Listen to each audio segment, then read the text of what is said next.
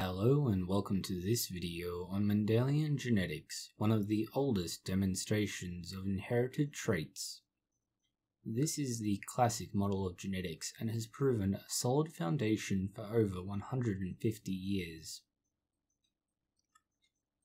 Mendelian genetics are otherwise known as Mendelian inheritance. The name is given after an Austrian monk called Gregor Mendel. He observed a pattern of traits in his peas over the years and was able to link this with the phenotypes he observed. He speculated there was a more complex underlying mechanism at work and began trying to elucidate this in 1865. This process culminated in 1873. Gregor Mendel thought these complex mechanisms were caused by specific parts of the inherited trait that could be interchanged. This went against the existing concept of essences. Essences were thought to be like paint, and so could be blended, where you would get a mixture of the two at the end. We now know that Gregor Mendel's more complex underlying parts are alleles. We have also understood why some of these traits are not a simple case of inheriting a single gene that will then be expressed if it comes from the right parent. Mendel came to his way of thinking by watching grass grow. Well, not quite grass, it was peas. Mendel carried out breeding experiments in his monastery garden, and these were done to test the inheritance patterns of peas under certain circumstances. Particularly, he was looking at selective crossbreeding of common pea plants. By selecting which plants and what phenotypes he could observe over multiple generations and breeding them by hand, he could figure out whether or not something was being passed between them, and whether or not that something was able to be seen in the progeny. It took more than 8 years of continuing to not only try and cross-pollinate plants by hand, but ensuring they lived a successful life, that they were the right samples being taken out, being replanted in the ground at the end of the season, and cycling through this. Remember, 8 years of continuous work just to demonstrate that he could take pollen from one plant, put it into another plant of the same species, and get a consistent product in what he could observe. In his own words, it took some courage to be able to do this. After all, seeing no results for 8 years in what you are doing would drive many people to desperation and despondence. His work was not for nothing, and he came up with 3 laws, at least laws as such. They're more like principles. The first of these is called the law of independent assortment. This says that genes for different traits, or as we now know them phenotypes, will divide independently. That means if you have 2 different traits from 2 different parents, you may see them showing up differently in different ways they are inherited amongst the children. This is a result of the way various cells mix up their genome.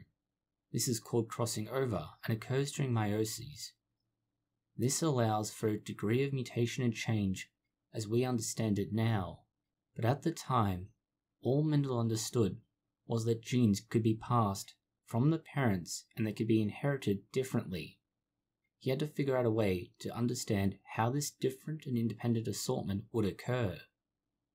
This led to the law of dominance. The law of dominance fundamentally says that there is either a dominant or a recessive trait. Think of redheads. The red hair gene is recessive. This means that if you have someone with red hair and someone without red hair breed, they will produce someone without red hair, unless they get both copies of the red hair gene. Getting 2 copies of a given gene is known as being homozygous. Getting 1 copy of each gene is known as being heterozygous. In a heterozygous situation, you will nearly always find there is a dominant and recessive trait. It's very rare to get either 2 recessive or 2 dominant traits for a variety of reasons. But for now, let's just work on the basis that nearly all genes that Gregor Mendel was looking at were either going to be dominant or recessive. This leads to the obvious problem we've alluded to so far, and that being Gregor Mendel's law of segregation. He had to assume that everybody had 2 copies of what we call alleles, leading to that phenotype. If there weren't two copies, there was no way for the recessive allele to ever show up as the phenotype. It would always be overwhelmed by the dominant allele, as there would always be one copy of each at a minimum. This means that everything that was reproducing had to have two alleles. This means 4 genes interacting at some point to figure out how they would come out as dominant and recessive. This matched with his earlier law of independent assortment. Mendel's approach to this is more than just a strong design in his experiment, being an 8-year-long examination. He had to rely on a sort of math to figure out what was happening.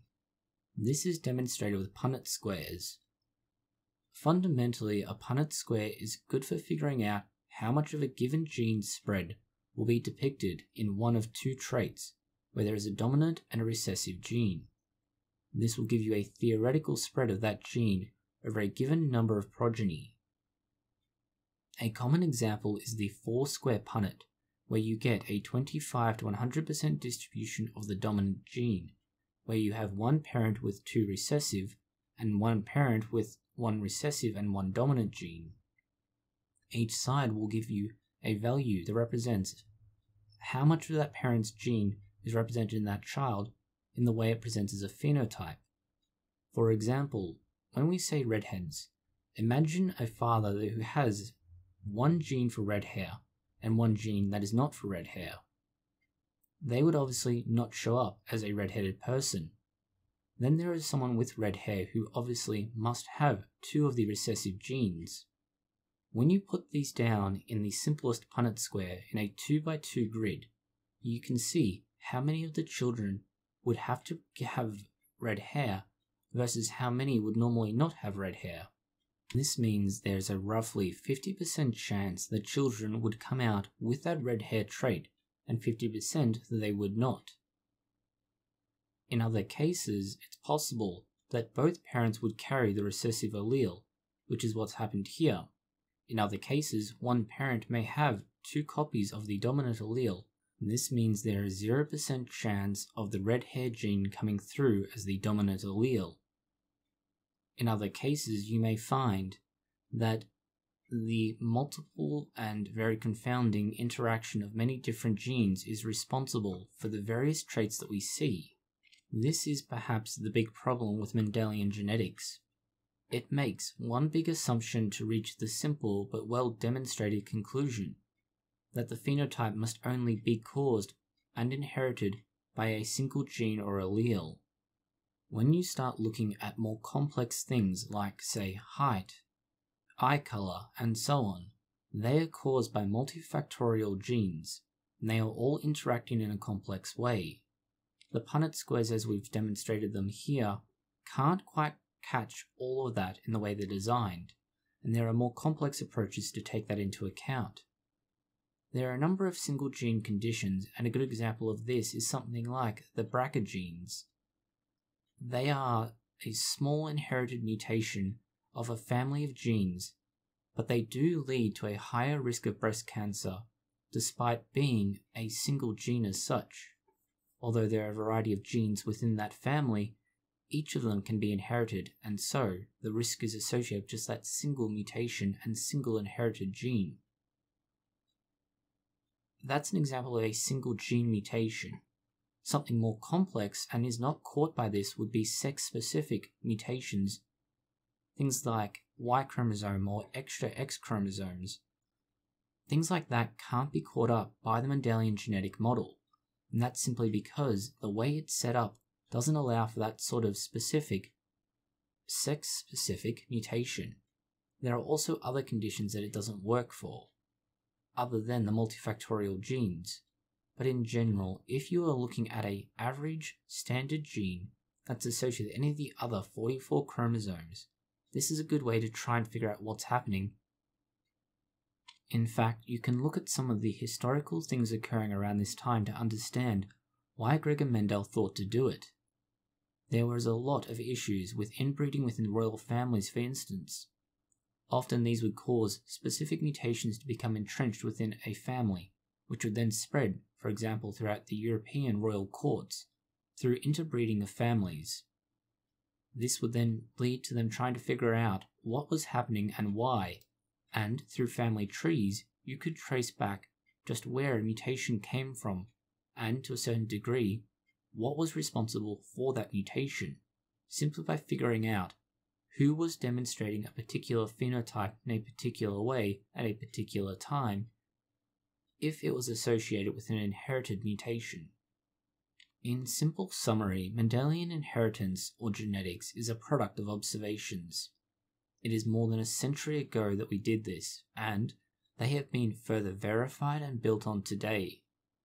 While Gregor Mendel's exact model built of peas is not perfect, his three principles have been well applied and built on.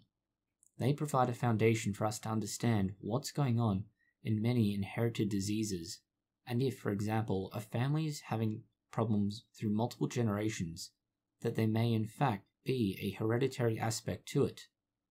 This has allowed for things like genetic counseling to be done more efficiently and target particular elements and tests that are better for people to work with and understand, rather than relying on genetic testing. Thank you for watching this video. If you have found it interesting, consider liking, sharing, and subscribing. Please post any comments, questions, or suggestions below.